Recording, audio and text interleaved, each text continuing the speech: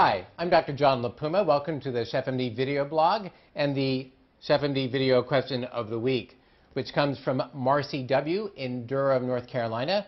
Marcy writes, Dear Dr. LaPuma, my 17-year-old son became a vegan last year, but I don't have many recipes for him.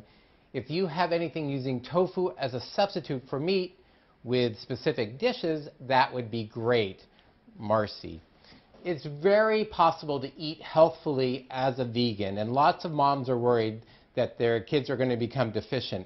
And there's really only one vitamin you have to worry about, and that's vitamin B12, where kids really, and adults for that matter, should take a little extra B12 if they are vegan. And as you know, vegan means no animal products. So if there's a second vitamin, it would be vitamin D2, because vitamin D3, which is the active form, is made from an animal process. Vitamin D2 is a fungus, made from a fungus rather, and that's what you want to supplement.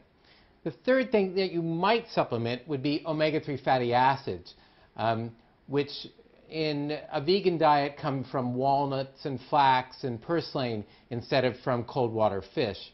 And since cold water fish are the only foods that naturally contain vitamin D, seafood especially, and egg yolks, you'd have to look to mushrooms for your vitamin D, and that would be hard to get. Now, vegan and vegetarian diets may protect against obesity and type 2 diabetes, which is one of the reasons they're so good for you, and help to prevent all sorts of chronic diseases. For great recipes using tofu especially, look to Deborah Madison and Dana Jacoby and Lorna Sass, all three of whom have written great cookbooks. The Joy of Soy and Vegetarian for Everyone are two of them. They're terrific. Find them online, and happy eating, and be confident it will work out well. Thanks for coming to the ChefMD video blog.